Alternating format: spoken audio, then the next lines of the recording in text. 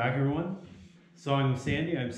We're gonna do a cool thing today, and I find it cool because it's a new toy, and as you'll come to find out, I got a bunch of those kicking around. The ATV I own. So I own a 2005 Polaris Sportsman 700 EFI. It's the twin model. Great unit, very reliable. Trouble I had, the winch after, probably good 10 years of use, it's sort of had its day in the sun. So bought a replacement winch. So I looked at the prices of winches on Amazon, looked around at dealers, and come to find out, you can get a brand new winch, usually a little bit cheaper than you can get it fixed for.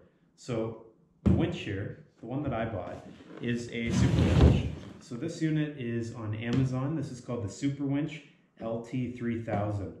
Now, I did a bit of research because I wanted to do a direct replacement so that I wouldn't have to buy any extra hardware. I wanted to make sure the mounting kit that I already had on the ATV would fit this unit. So I did some measurements, bit of research, didn't really have a for sure as to whether this would work or not. Bought it anyways, and I'm gonna unbox it and we'll find out whether it fits. So, first impressions, seems pretty good. Seems like it's gonna be a pretty good winch. It's got 3,000 pounds of pulling. It's got a remote. It's got a toggle on the handlebar. Looks like it's got a steel cable, 50 feet of it. And yeah, price was right. This was $200 Canadian. Add on a bit of tax, free shipping. Seemed like a decent deal. Before you go and say, well, you should have taken the old one apart and tried to fix it, I did. I took it apart, checked the motor, ran power to it, motor worked. However, there's a shaft that goes through the old winch. It appears there's a little gear, and that gear has been stripped out because it no longer engages the gear that drives the larger drum. So this was really the only feasible option. First things first, let's open her up. Okay. All right. Look at that. They'll send you some free newspaper or free fire starter, as I like to call it, the instruction manual. But we'll hold on to that just in case. Got your hardware here, pretty standard. Mounting hardware. Open this up. Looks like it's divided into two parts here. Looks like we got our toggle for the handlebars in the machine.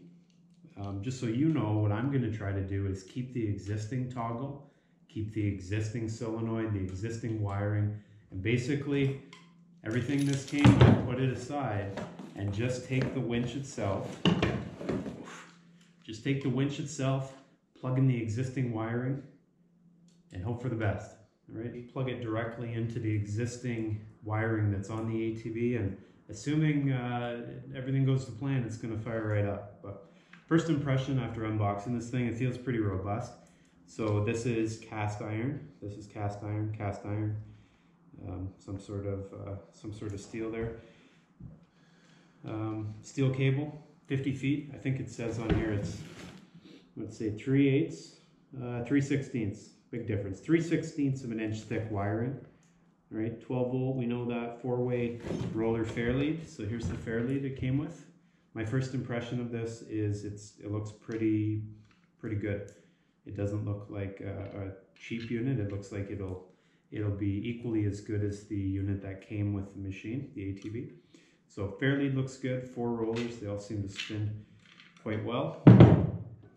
Winch, as I mentioned, seems pretty good. On the far end of the winch itself, you've got a control, and this control is for free spool and engaged. So engaged meaning it's powered, so you can take the winch in and out, take the cable in and out.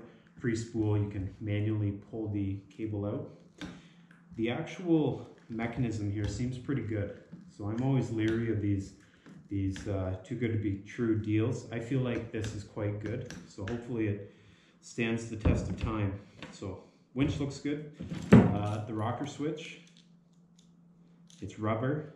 So it's actually rubber over the switch, which is cool. So you're not going to get dirt and water in there.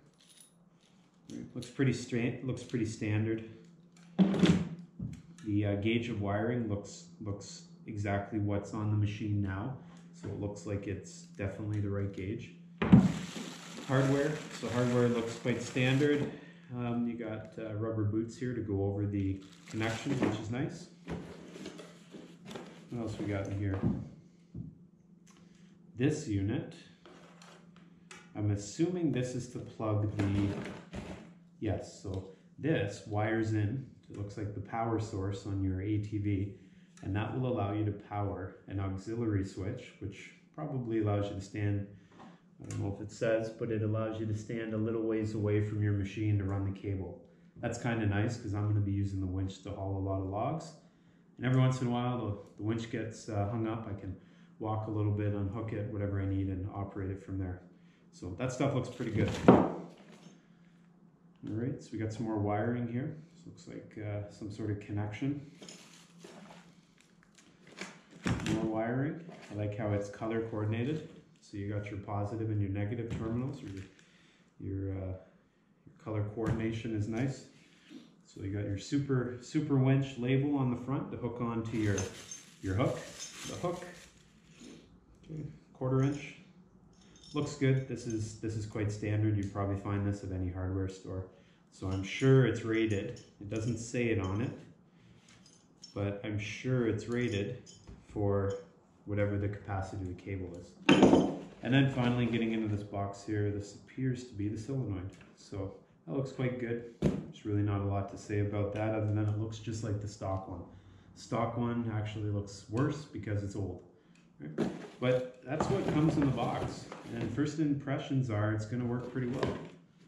Next thing, and this is where the important part is, figuring out whether or not this is going to fit into the stock mounting hardware for the ATV. As I mentioned, I've got a Polaris 2005 Sportsman 700 EFI. This is the stock mounting hardware. This is one piece, and this old rusty gem is the other. So the fairlead on this, it is rusted pretty solid. I've greased this thing to the hills and it's still pretty tough to get going. So I'm hoping this winch will slide in here, because if it slides in here, I can then mount it. It can mount like that. And then this mounts to the front of the ATV. So that's the hope. So I measured, and although I measured and I read the details of the winch online on Amazon really closely, you never know until you try it. So here goes.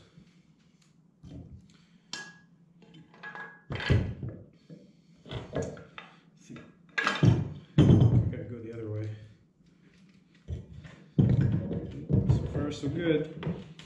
Get in there.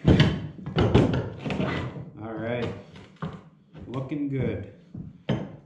Awesome. And that actually lines up. If you didn't tell me this was a new winch, this lines up exactly the way the stock one does. And actually, the placement of the drum in comparison to the fairlead opening, it's actually right where it wants to be, right where it needs to be. And the only other thing is whether the bolt holes on the back of the winch are going to line up with the bolt holes on the back of the mounting bracket. I'm going to hold this real tight so I can tell absolutely certainly it does. Great. So that's great news. The mounting holes on this Superwinch LT3000 line up exactly where the stock Polaris holes on my Sportsman 700 are located. So what that means, it's a plug and play unit. I can basically order this thing, replace the stock winch. Oops. Obviously I don't have bolts in there, but replace the stock winch, and assuming that the electrical, there's no hiccups there, assuming there isn't, we'll be good to go. So all I can say is, would I recommend this winch? Absolutely. I'd recommend it from a fitment standpoint.